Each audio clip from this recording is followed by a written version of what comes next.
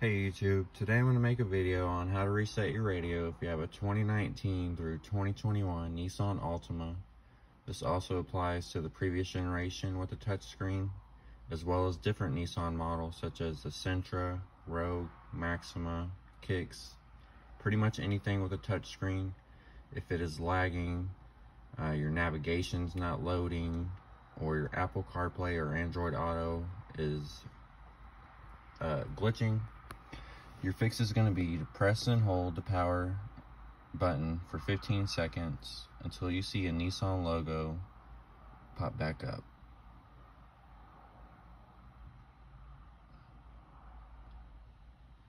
And make sure you continue to hold it until you see that Nissan logo.